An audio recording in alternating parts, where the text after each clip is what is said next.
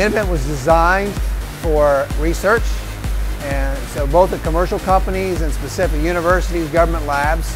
The Innovent is really a key feeder system into our binder jetting technology.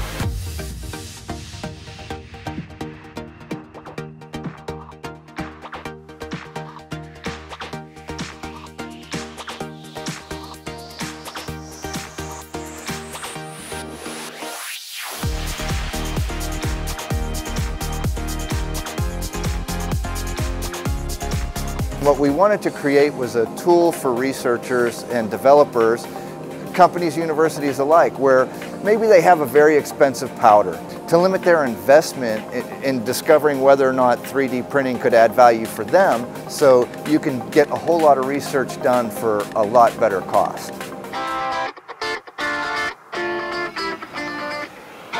The Innovent definitely saves us time in our research, and time is critical and no matter what you're doing.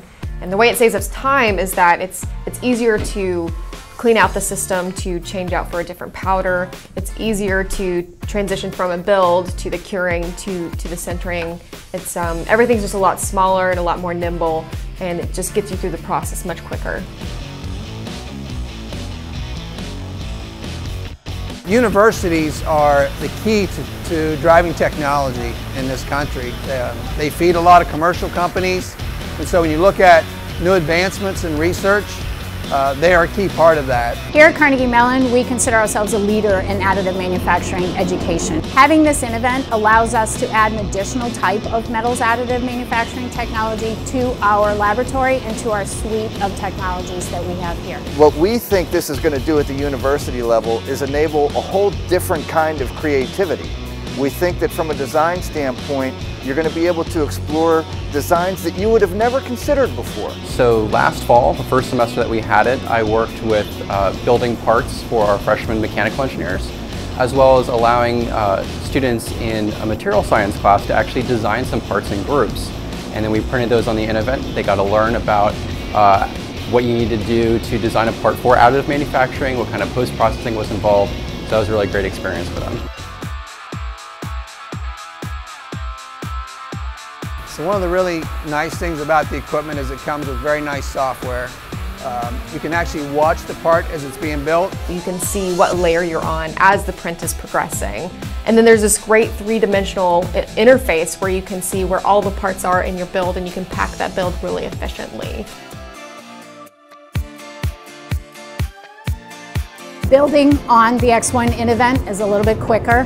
It allows us to go through and build large numbers of parts in batches, so that allows us to reach more students more effectively. Also, the materials associated with building an Innovent are a little less expensive than some of the other materials with the other technologies.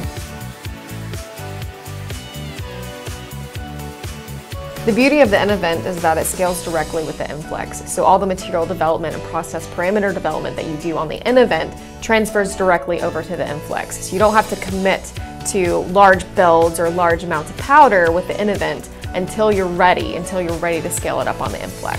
So when you look at the factory of the future, there's a lot of new advancements, the Internet of Things, sensing technologies, robotics, and certainly additive manufacturing is a big part of that.